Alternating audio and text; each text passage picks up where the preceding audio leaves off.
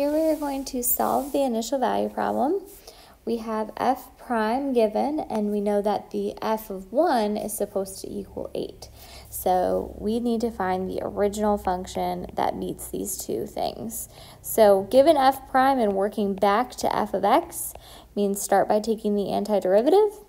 Instead of writing it as 1 over x squared, I'm just going to go ahead and rewrite it as x to the negative 2 to pull it out of the denominator as a negative exponent, and then as x to the 1/2 to get it out from under the square root, and then we have plus 2 dx.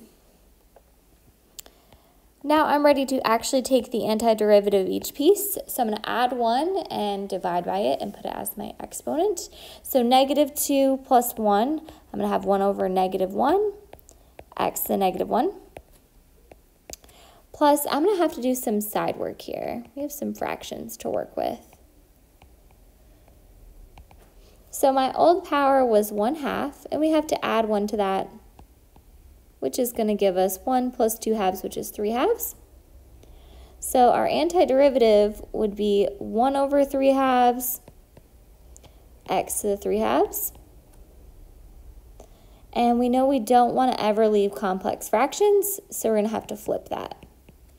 1 divided by 3 over 2 is the same thing as 2 over 3. 2/3 x to the 3/2. Or you could just use your calculator. 1/2 plus 1 is 3/2, and 1 divided by 3/2, your calculator does know that that's 2/3. I personally like to write my new power, and when I see it's a fraction, I just flip it out front. So my new power is 3/2, and instead of writing 1 over 3/2, I'm going to flip it right away to be 2/3. Then the antiderivative of 2 is a constant, so it's going to be that constant times x plus c. So there's my first step. My second step is going to be to figure out what that c is. So I'm going to plug in f of 1 and figure out what I need c to be to get out 8.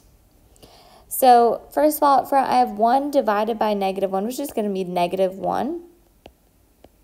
And then we have x is 1 to the negative 1, plus 2/3, and then we have x is 1 to the 3/2, plus 2 times 1, plus c has to equal 8. So 1 to any power is always 1, so 1 to the negative 1 is going to stay 1, times negative 1 is negative 1. 1 to the 3/2 is going to stay 1, times 2/3 is going to be 2/3 times 1, which is 2/3.